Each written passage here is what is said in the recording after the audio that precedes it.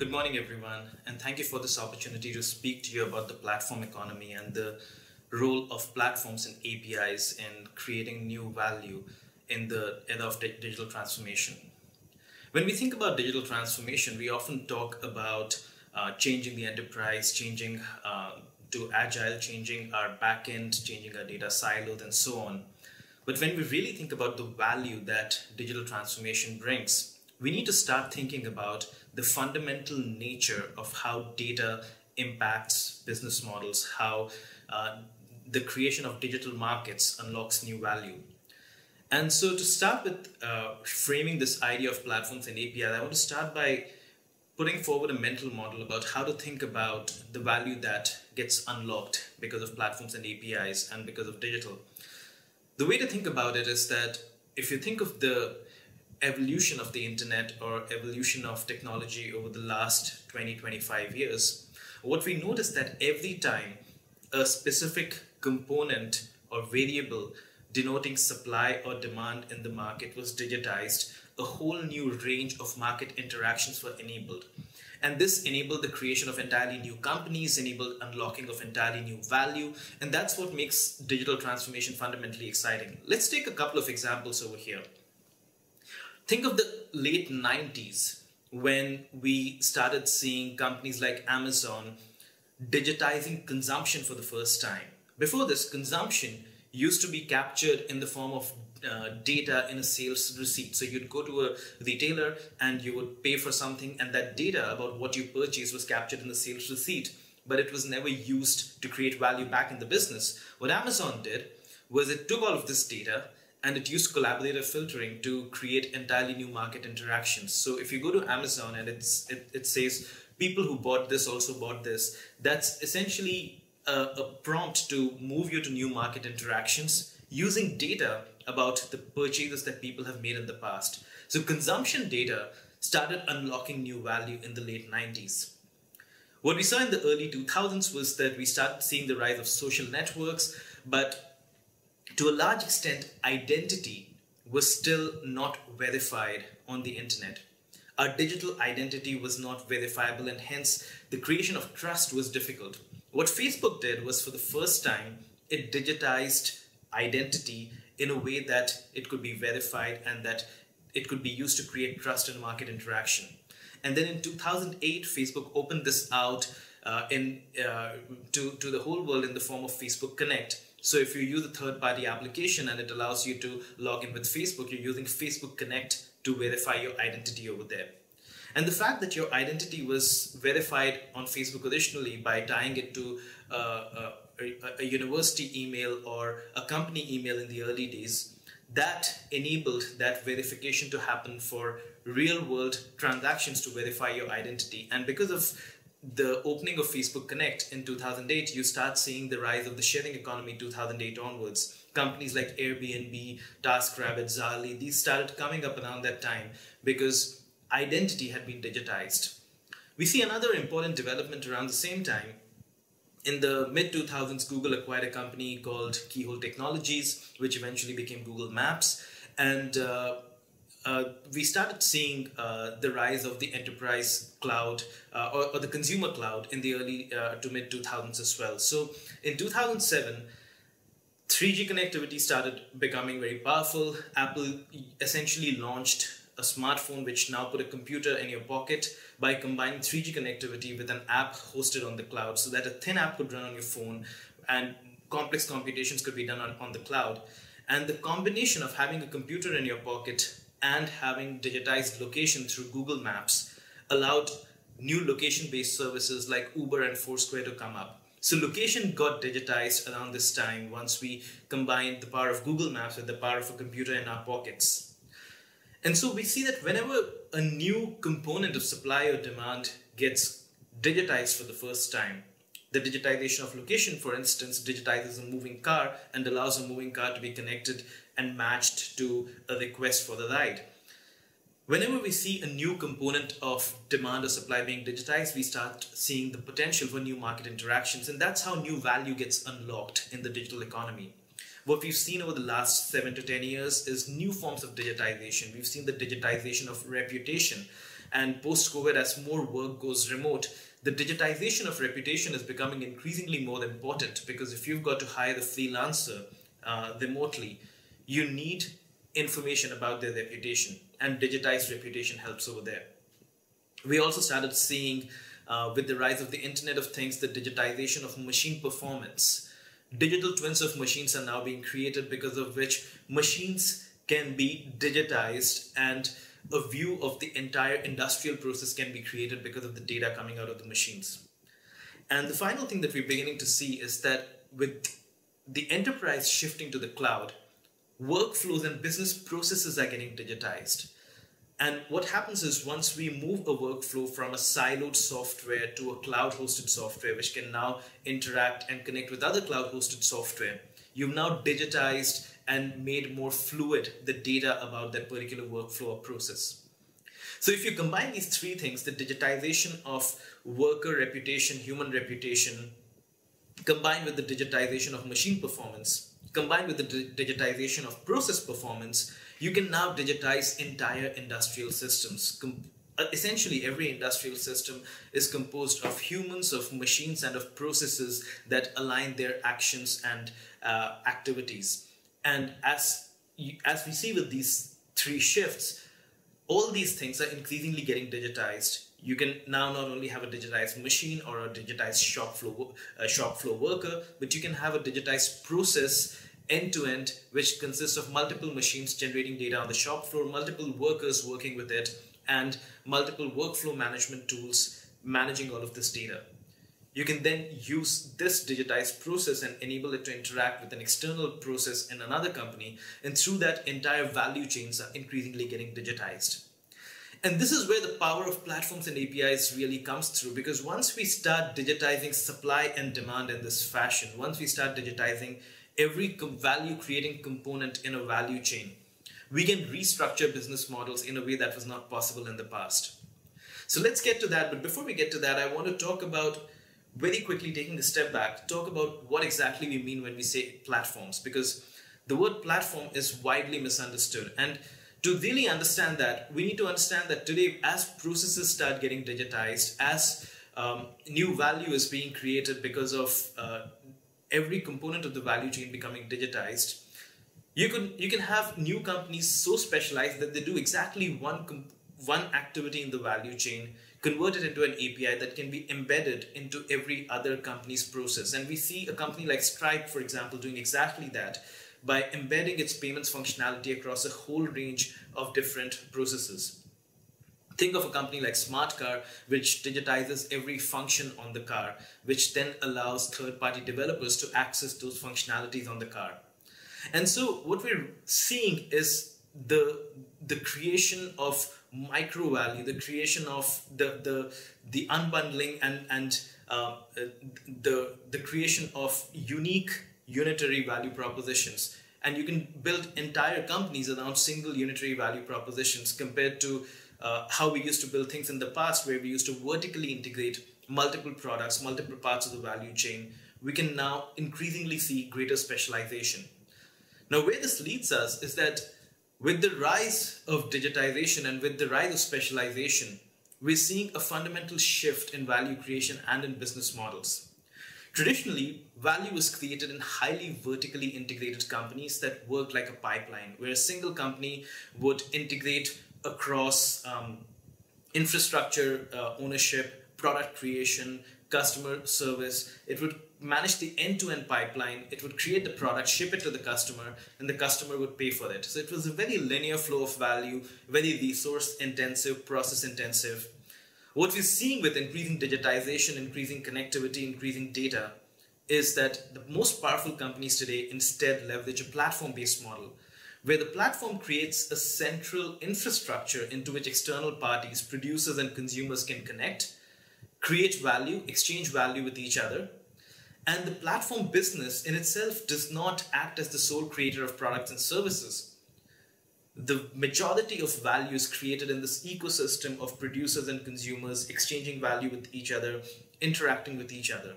And the role of the platform over here is to provide the central infrastructure and create set the terms of governance in terms of what interactions allowed, which ones are encouraged, which ones are not encouraged. So the platform is very much an infrastructure and a governance mechanism to enable entirely new markets of value creation at various points in the value chain. So if you think of it, we moved from a place where we would want to own the whole value chain through vertical integration to now specializing and providing open infrastructures where highly specialized players can plug in and interact with each other.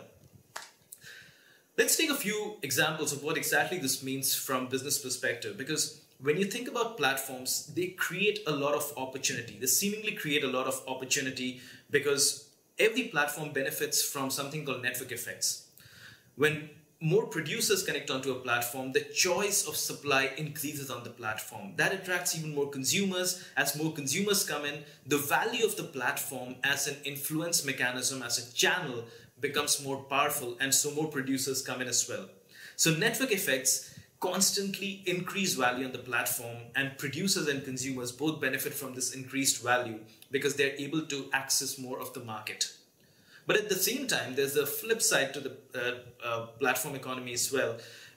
When you think about network effects, and when you think even more so about, say, data network effects, where more providers of data bring in data into the platform, and the platform accumulates all of this data and benefits from it. When you think about these factors, network effects, data network effects, there's increasing accumulation in the platform and hence increasing dependence for the various stakeholders on the platform.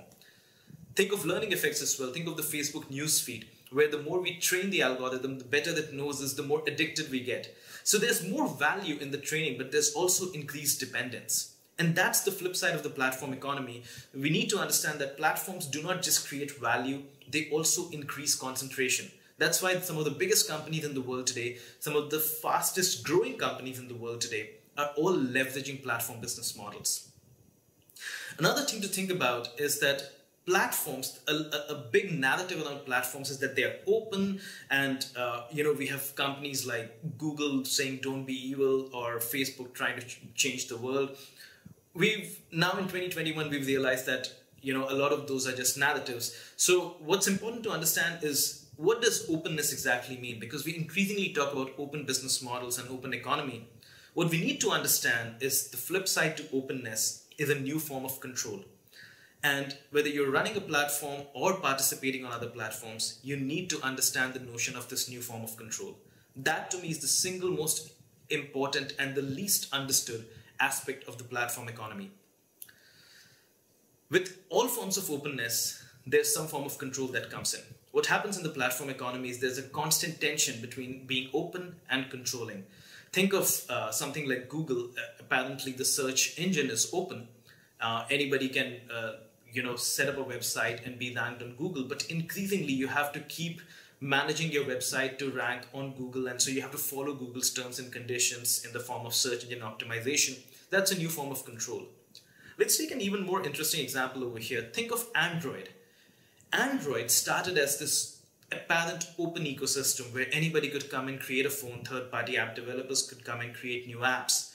Unlike Apple, which was supposed to be closed, Android was open and hence apparently even more benevolent than some of the other options out there. And what Android realized pretty early on was that there's a price to openness, which is the lack of control. So what happened was, by being open, Android allowed LG, Samsung, Amazon, all of these companies to come in, fork the operating system, create their own version of Android, and hence create the App Store on top of their own version of Android. So the power of owning the App Store shifted away from Android to LG, Samsung, and all of these other companies. That's when Google realized that it needed a new form of control. And so Google started setting up a new set of control points. First, Google realized that it had something called Google Maps, which was a really powerful asset in this ecosystem. Because a phone needs mapping for navigation. Self-driving cars need mapping for navigation. And so Google Maps is a very important control point. Google took maps away from the open Android infrastructure, captured it inside its closed Google Play system, and required partners, phone developers, etc., to license Google Play in addition to taking up Android. And These partners also had to join the Open Handset Alliance, which prevented them from setting up their own app stores. So Google Maps allowed them to create that control mechanism that then ensured that Google could dictate terms to the partners. Google Cloud Messaging was another such control point, because Google Cloud Messaging enables developers to send messages to users, notifications on Android phones, and so on. Now, while that can be replicated, Google Cloud Messaging is just one of those additional things that, when taken away from Open Android and put inside Google Play, makes Google Play much more attractive for developers than building for the Open Android system. And so increasingly, Google started pushing more value away from Android into Google Play. It was not just a rebranding exercise, it was a way to bring the App Store away from these various partners and back to Google. And that's how Google used Maps as a way to set up a control point and create its own ecosystem. Companies like Amazon failed because their whole strategy of forking Android and creating their own ecosystem no longer survived. We recently heard LG stopped its handphone business, smartphone business, after spending billions of dollars, and now there's nobody willing to buy it because all the value shifted to Google. The value was not with the handset manufacturers anymore. And that happened because of Google's strategic choice of control points.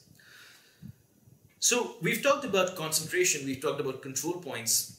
Let's talk about how APIs fundamentally change the way business models work. One of the first things APIs do is they dissolve firm boundaries. They change the boundary of the firm.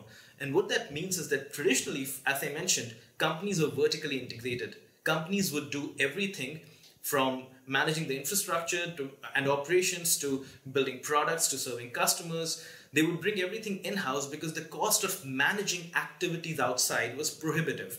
There were policing costs, there were transaction costs, and all of these in the era of expensive communication and lack of data, anything pre-internet, the cost of managing this outside was super expensive. What's happened as a result of digitization is now the cost of managing these activities outside is not expensive anymore. You just need to make an API call and you can benefit from the specialization that another company brings. If you're a bank and somebody else has a better credit scoring model, you can start using their credit scoring model because of it's just an API call away. And so we started seeing firm boundaries dissolving. We've started seeing companies becoming more specialized. If you see a lot of startups, they just focus on one part of the value chain and start from there and expand from there. So specialization is increasingly rewarded, and vertical integration, or at least all types of no holds barred vertical integration, is not as rewarding as it used to be, because the cost of managing the activity outside the firm is not that high anymore. What happens as a result is that APIs also dissolve industry boundaries, because when firm boundaries start getting dissolved, you start seeing this unbundling happen. Every element of the firm becomes a new company in itself. So traditionally, companies would be vertically integrated because they needed to do everything in-house. Now that you have this unbundling, we can move to an era where things start getting rebundled. And this rebundling happens not around the product that a company is selling, but around a customer's need. That's why we're in this world of customer centricity, where you can rebundle third-party propositions and create a new proposition for the customer. If you're a mobility company, you can rebundle parts of the financial services value chain, you can rebundle parts of the healthcare value chain, parts of the entertainment value chain, and provide a comprehensive proposition to an end customer. And this is where we really see today's value creation happening. We talk about ecosystems and how ecosystems are different from industry boundaries. Fundamentally, that happens because of this rebundling. Initially, digitization led to unbundling. It allowed activities to be done outside the boundary of the firm. But for consumers, having to engage with multiple providers becomes very expensive. And so what happens in the world of platforms is platforms do a lot of this rebundling. They aggregate a lot of providers, create a consistent consumer experience across them, and that's how a lot of this rebundling happens. So that is why we're moving to this era where increasingly we're moving away from value of unbundling to a place where a lot of value is created through rebundling.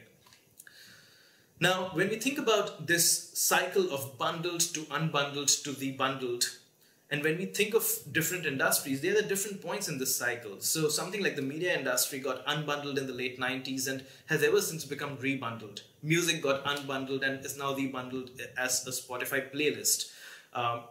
In between, it used to be, anybody could share a file over Napster, and now a lot of value is in having a Spotify playlist. And similarly, news got rebundled, unbundled from the newspaper, but rebundled as a news feed, and so on.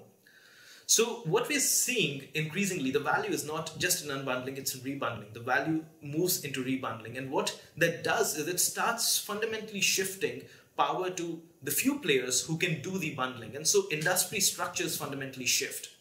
Take an example of the media industry. In the late 90s, we saw this unbundling happen both on the supply and the demand side, because traditional media companies, they specialized on creating great content and owning a distribution channel. The internet unbundled distribution and allowed anyone to distribute for free. And then new technologies like Wiki, new publishing tools from companies like Adobe allowed new forms of production to happen. Anybody could now create content. And so content creation also got unbundled from the media company. What happened as a result was there was an explosion of content, explosion of distribution, and two companies, Facebook and Google, one with the news feed, one with the search engine, started rebundling all this content in a scalable way. In fact, if you look at companies that tried to rebundle it the old way, Yahoo, for instance, tried to rebundle this explosion of content in an editorial manner and failed because it did not scale with the rate of unbundling and the rate of new content creation.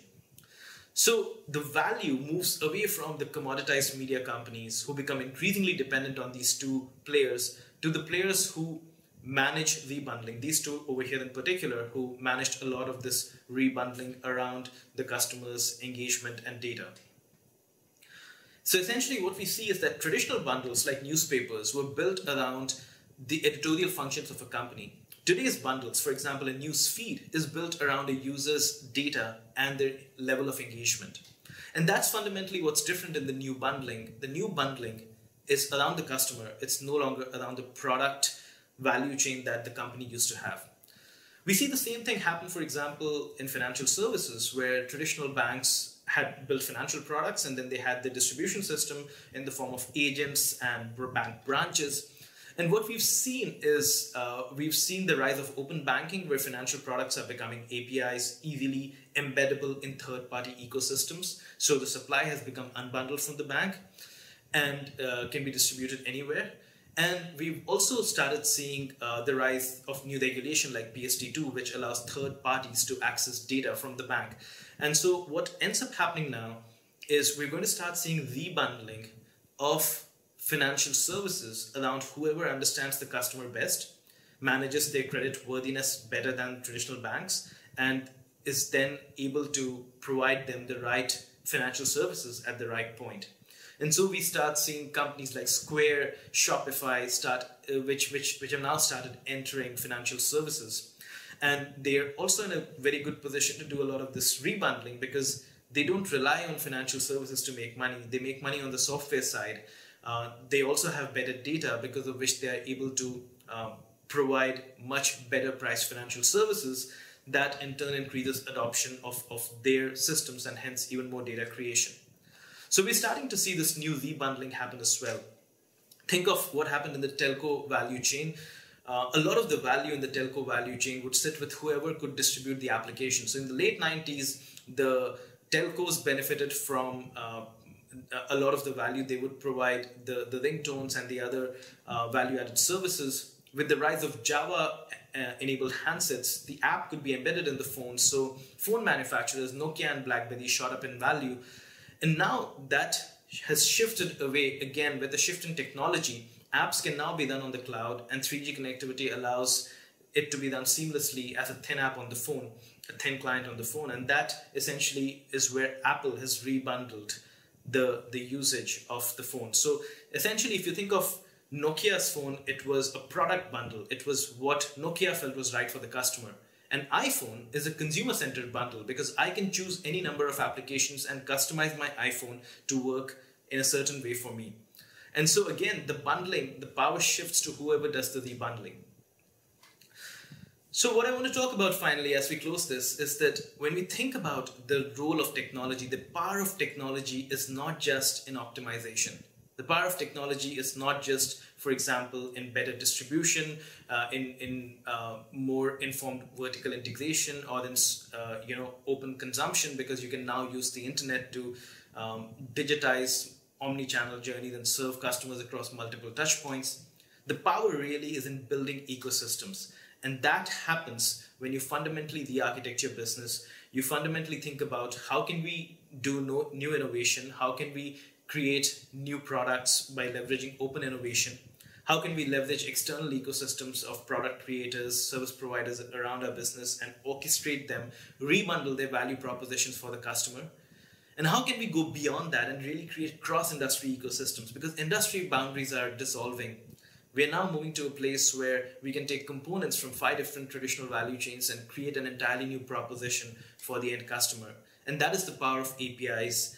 That specialization and rebundling is possible because of that API level connectivity. And the ability to manage that rebundling is possible because platforms have this central one-stop knowledge of a consumer and are able to rebundle multiple propositions towards them. And that's what makes the API economy and the platform economy really powerful. Thank you so much for listening.